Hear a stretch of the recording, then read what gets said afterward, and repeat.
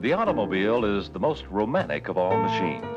Romantic because it is personal, and it delivers people to places they want to go in a style they have come to enjoy, presently and nostalgically. An automobile is a vehicle that must contain a driver, passengers, and cargo.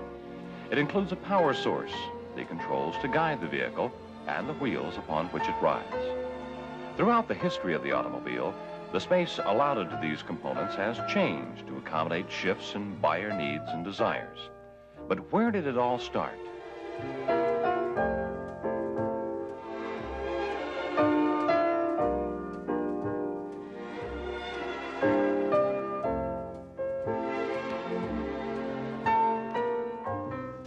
We know that a steam-powered vehicle was developed in France as early as 1769. And steam-powered road locomotives became a reality in England around 1800. At about the same time, Americans had fallen in love with the bicycle. There were all kinds, from bicycles built for 2 or built for 10 to velocipedes with front wheels that went up to 5 feet in diameter. It was the bicycle that gave most Americans the desire to travel about easily and set the stage for the automobile. It's not surprising then that many of the early auto manufacturers were people from the bicycle industry. The first commercially available automobile was manufactured by Carl Benz and his brother in Germany in 1885. In America, a man named Deloreon demonstrated his car in 1893, and the following year, he sold 3 of them. Henry Ford's famous quadricycle, obviously a relative of the bicycle, was built in 1896, and in that same year, Ransom Olds introduced his first gasoline-powered automobile. Contrary to popular belief, neither Olds nor Ford were first with mass production. Deloreon produced 13 identical automobiles in Springfield, Massachusetts in 1896. Looking back, it's difficult to see why the early automobiles created so much excitement. The first cars were merely platforms with 4 wheels, a seat, a steering device, and an engine. As it developed, some obvious things had to be done right away. Engines were covered to keep out inquisitive fingers and cut down on noise and fumes. Lights were added to aid in night driving. This was the basic arrangement of the curved dash Olds of 1901, the automobile that established Detroit as the automotive center of the U.S. A fire in the Oldsmobile Motor Works destroyed everything but one car, a curved dash Olds. In order to stay in business, drawings were made directly from the one remaining car, and various parts were subcontracted in Detroit. Most of these subcontractors eventually became automobile manufacturers. About 1904, the first windscreens appeared, and most of the automobile bodies of this era had what was called Roy de Belge coachwork, taken from a vehicle built to the specifications of the King of Belgium. This general body design, sometimes called a tonneau with 2 seats in front and 3 at the rear, was retained by the industry for almost 15 years. The entrance to the back seat was from the rear of the car. Originally, most accessories were outside the passenger compartment, under the floor or fastened to the back. Even the brakes and gear shift were outside at first, as well as appropriate boxes for tools or picnic lunches. It's said that in those days, even the mother-in-law rode outside the car. Whether or not this is true, many of the cars sported small seats at the rear called mother-in-law seats.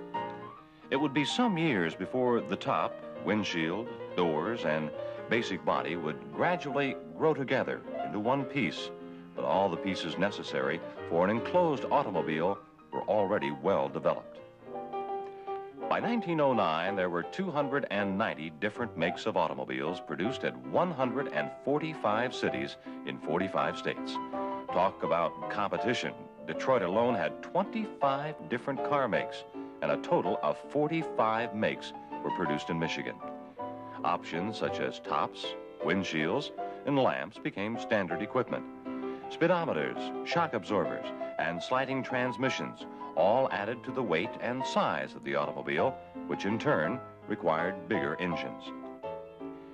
Cadillac introduced an electric starter developed by Charles F. Kettering along with a generator battery lighting system. The electric starter made it practical for the first time for a woman to own and drive an automobile. During the period before the First World War, the basic configuration of the automobile was still somewhat uncertain, and many strange and marvelous variations were attempted.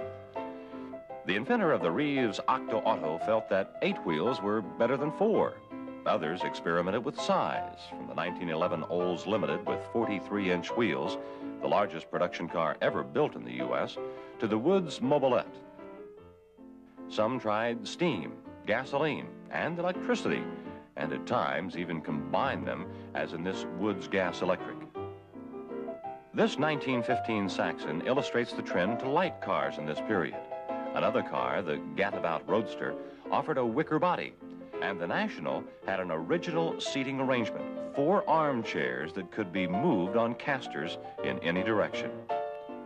About the time of the First World War, most automobiles started to settle down to the general mechanical configuration we know in America today. Designers borrowed from the armored cars and other military vehicles that were produced at the time. Straight lines, higher hoods, and steel wheels gave many of the new models a warlike appearance. Following a short, sharp depression in 1920, things got better and better until they reached a climax in the giddy and glamorous days just before the stock market crash of 1929. The Essex was one of the first new low-price closed cars introduced in the 20s, and the Overland offered a unique body style, 3 doors. Another closed car, the 1921 Ford sedan, featured a single door on each side, which allowed driver and passenger to enter either the front or back seats from the center door. As the economy improved, luxury cars began to appear in greater numbers.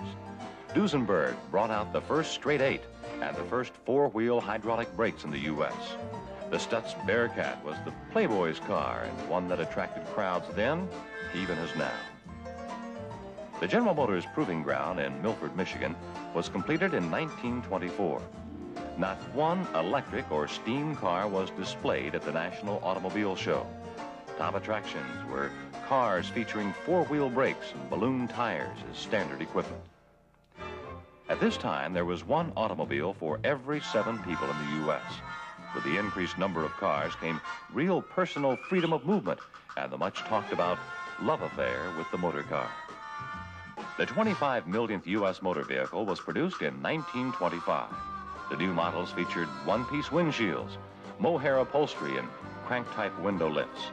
Synthetic, quick-drying paints that could be sprayed on and baked gave the industry a wide range of high-gloss finishes. For the first time, more closed than open models were sold. General Motors introduced the LaSalle in 1927. It was the first mass-produced car to be styled by a professional designer directly employed by the manufacturer. At the other end of the price range, Henry Ford brought out his Model A, a dramatic change for Ford automobiles. During this decade, the body became a solid enclosure as windshields, roof, and doors grew together to make the cars more sturdy and more reliable. Up to this time, automobiles used very straightforward bodywork, but gradually the corners started to round off and compound curves started to appear on fenders and rear corners of the roof and the headlights. This normal evolution, plus the dramatic luxury cars coming into existence, created a consumer demand for automotive styling. More than ever before, the car expressed status, power, fun, glamour, and freedom. The late 20s and early 30s was the era of the flapper, the Newport mansions, yachts, Thompson trophy races, movie stars, and classic cars. The L29 Cord was introduced in 1929. This front-wheel drive car indicated a new willingness on the part of the manufacturer to tempt the public with new features and new concepts. Duesenberg shocked the automotive world by offering a car with fantastic performance, ranging from 265 horsepower in the J model to 320 horsepower in the SJ series. This car had about the same impact that would result from the introduction of a car today with almost 1,000 horsepower. Cadillac's introduction of a V16 in 1930 announced the era of multiple cylinder engines in this country. The 1930 Packard Custom Phaeton, the 1932 KB Lincoln with its V12 engine, and the 1933 Chrysler Imperial LeBaron one of the last Chryslers with a solid front axle, are some of the classics of this period. In Europe, designers were building some memories of their own. The Bugatti Royale is one of the most famous classics, even though less than 10 were sold. This Hispano-Suiza was built to be driven in the 1924 Tegafloro race. The body is made of tulip wood, and the fenders were added after the race. The supercharged Mercedes SSK and the 1931 Rolls-Royce Phantom II convertible sedan are outstanding examples of some of the European cars of this vintage. The luxury car consumer of the 30s placed more emphasis on performance and overall magnificence than ever before. The pressure of consumer demands spurred the stylist and engineer to further developments in automotive design. The invention of the high-point rear axle was one of the first moves in lowering the silhouette of the automobile by offsetting the drive shaft below the axle. Knee action or independent front wheel suspension was introduced in 1934. This created a drastic change in the proportions of the automobile. Without the beam axle, the engine could move forward and eventually down between the front wheels. Other changes affected the interior compartment room. In 1931, the Rio Royale started the popular trend to slanted windshields. And in 1936, side windows that sloped in at the top were first seen. In the years between 1935 and 1939, it was discovered that the automobile stylist could drastically change the exterior shape of the American production automobile. The styling of the 810, 812 Cord with its front-wheel drive brought this to the public's attention. The 1936 Lincoln Zephyr with its pointed grille and fastback roofline, and the 1938 Cadillac 60 Special, which eliminated running boards and introduced the use of lightweight convertible window frames, were the forerunners of a remarkable acceleration in the appearance characteristics of the automobile. Over the years, styling and aerodynamics gradually moved the body shell outwards. In the process, the trunk became part of the body shell, and the spare tire moved inside. The headlights flared out, then dissolved into the fender. The hood sheet metal moved out over the radiator, and the fenders elongated, flattened, and gradually became part of the body side. Over this span of time, every major component of the automobile moved inside the body. In 1938, Pontiac moved the gear shift from the floor up onto the steering column to help provide more front foot room. And automatic transmissions were offered by Oldsmobile and Buick for the first time.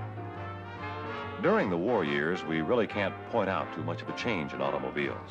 However, the Jeep became a legend while most of the manufacturers turned to products other than automobiles. Following the war, most consumers eagerly awaited the post-war car. Studebaker was first to bring out a new model. And in 1946, Kaiser Frazer introduced the first car with straight-through body sides, which eliminated fender forms. The most sensational post-war announcement was the Tucker, and although the car never became a reality, the public's appetite for new cars was obvious. The 1948 Hudson offered a new step-down design, which put the passengers not only down between the wheels, but down between the frame members as well. This basic arrangement exists in most of today's automobiles.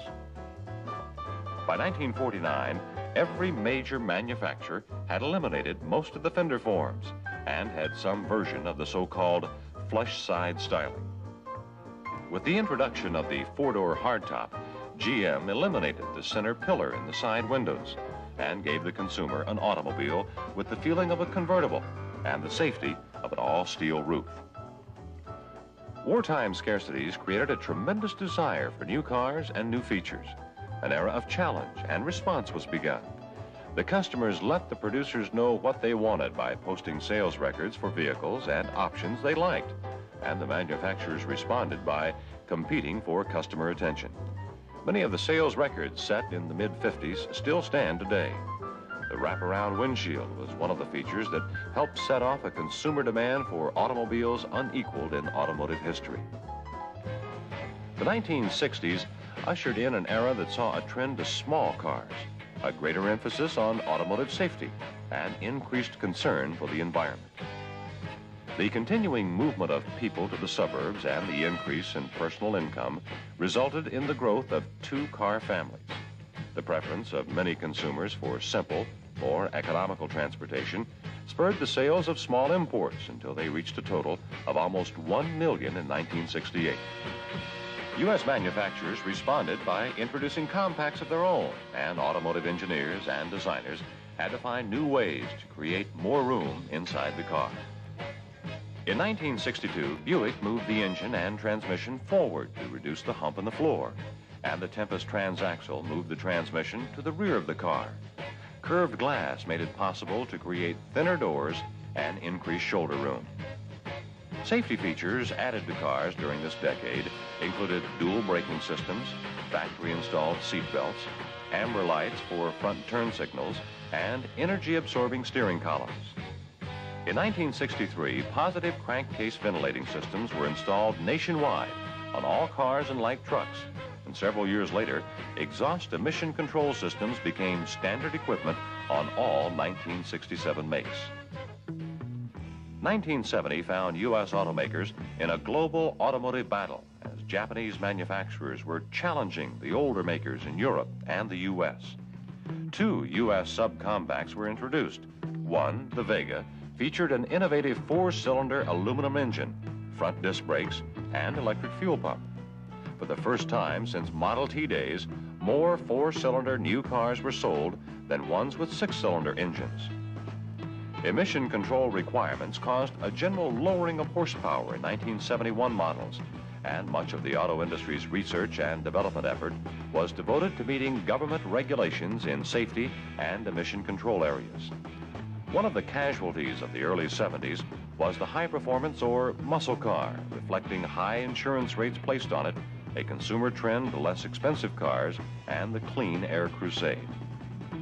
A decline in the sale of convertibles was offset by a growing popularity of the sunroof option, and all makes offered a sliding roof in either a manually or power-operated version. Side beams were installed in all cars to aid in side impact collisions, and in 1973, manufacturers added bumpers that would withstand a 5-mile-an-hour barrier crash in front and a 2.5-mile-per-hour crash in the rear. In the years to come, the architecture of the automobile may see some radical changes.